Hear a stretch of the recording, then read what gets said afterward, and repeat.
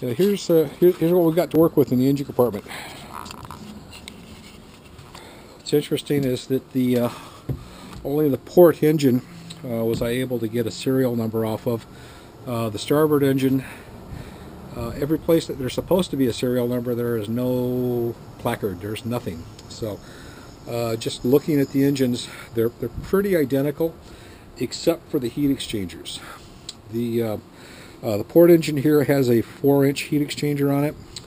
The starboard engine had a 3-inch. It's partially off right now, heat exchanger on it. So that'll probably get changed out. I know Don on the iBoat forum sent me a service bulletin to get that replaced. We'll probably do that down the road here. From what I'm able to tell, these are MCM 165 Merc cruisers, 4 cylinders, and I'm told that they're actually pretty decent engines. So kind of looking forward to getting some work going on with those things. So this is kind of what I got to work with here. The engines are pretty much, they're mostly unbolted right now. They're just about ready to pull out. I gotta pull these exhaust risers off, the elbows and stuff. That's got to come off to make room, get clearance room. Ring gears are already in. I've got 2 brand new starters. There was 1 starter installed on the starboard engine, and I pulled it off. Got to looking at it, and then the guy that I bought the boat from actually gave me 2 other starters. But the knucklehead, my gosh, those were automotive starters in this marine application, which is a definite no-no. So anyway, I've got 2 rebuilt marine starters for these engines going in. New ring gears have already been purchased. This thing did not have a blower in it, which is another no-no, so I'm going to have to put a new blower in it. And then the trim system, I'm going to have to get creative, use some of my electrical and my avionics background to figure out the wiring for the trim systems for the outdrives, figure out how we're going to wire those, and incorporate the trim indication capabilities that we got. So yeah, that's kind of it. He had set up for 3 batteries in here. There were two batteries here that I pulled those brackets out, and I saw that they just drilled into the wood. I don't like that. So I want to take a look at that and see what I'm going to have to do. I'm probably going to put some sacrificial wood in there so that I can actually glue down to that once I get this repaired in here.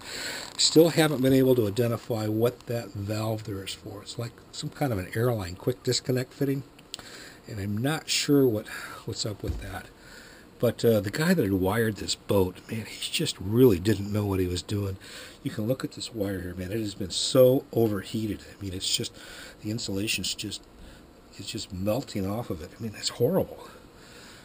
So, yeah, I'm gonna spend a lot of time in wiring here once we get everything back together. So here's and the other thing. Look, I mean, like the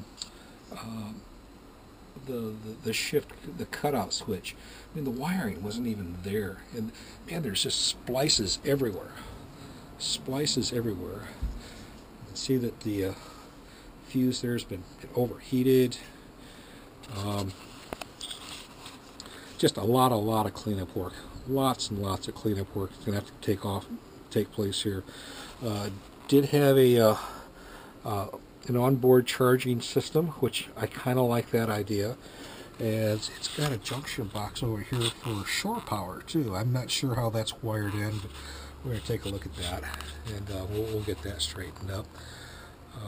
Yeah, just going to be a lot of work. Yeah, I know it's going to be a big project, but I'm really kind of looking forward to it. This is going to be a lot of fun. So, okay, so that's the engine compartment, and hopefully these things will be out here in another. Hopefully by the end of the week, we'll get these out. All right. So anyway, that's it. That's it for right now, and we'll see you guys here in a little bit. All right.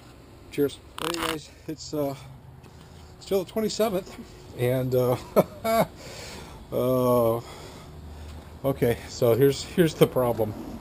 I went to go lift the front of the boat up because I knew I had a little bit of water in my in the bilge in the engine compartment, and yeah, because it's been raining, and the overboard drains. I knew one of them wasn't hooked up. It's my bad.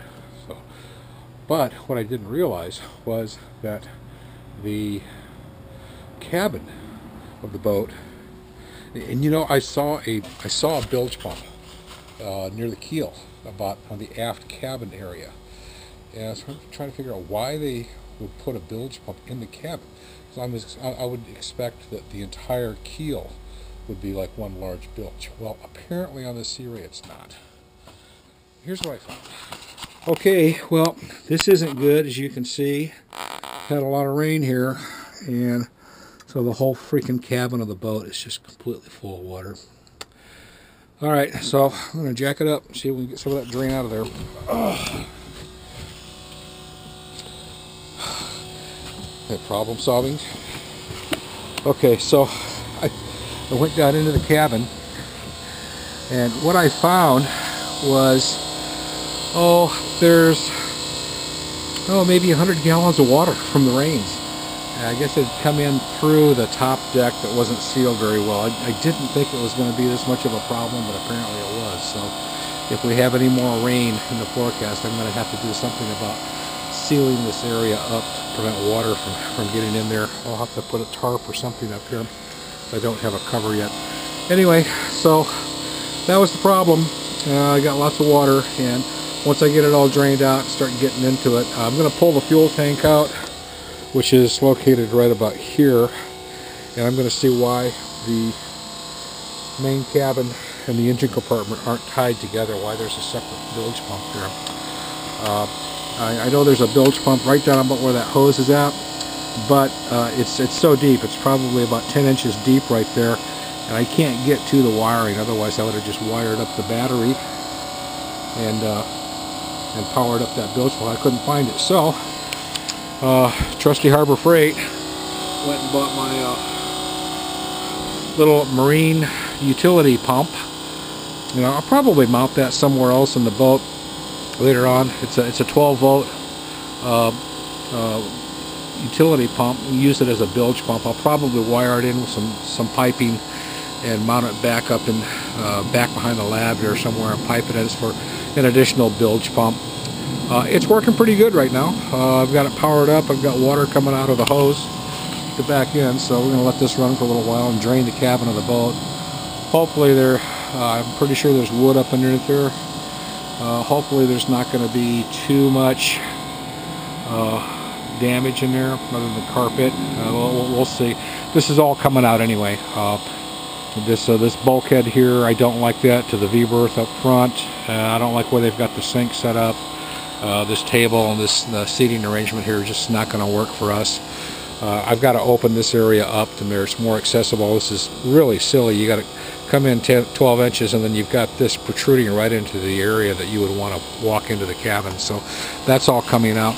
And most of this wood, I'm sure, is going to come out because you can't really see it. I'll show it to you a little later, but right down in there, that one compartment, I'm seeing some evidence of some termite damage in there. So termites have been in here, and so pretty much all of this wood's coming out. So that's where we're at, pumping water, and we'll let you guys know how that goes. Hopefully it'll all be pumped out in about an hour or so, and we'll move on from there.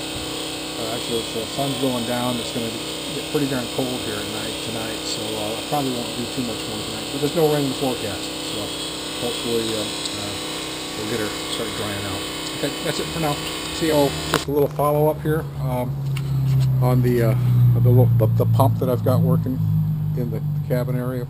Well, the reason I went to Home Depot or Harbor Freight to buy it because I tried to use the hose that I had. I even tried the some old hose that I had from the pool to siphon the water out, but it was such a big pull to get up high enough to come over the side of the boat and then back down. I mean, even with my shop vac, I wasn't able to get enough vacuum on there to suck the water out and get it started for siphoning. So I went and bought a little $30 marine utility pump, and we're pumping it out. And as you can see, the water's flowing pretty well. So hopefully in about an hour, it'll be dry and move on from there. All right, that's it.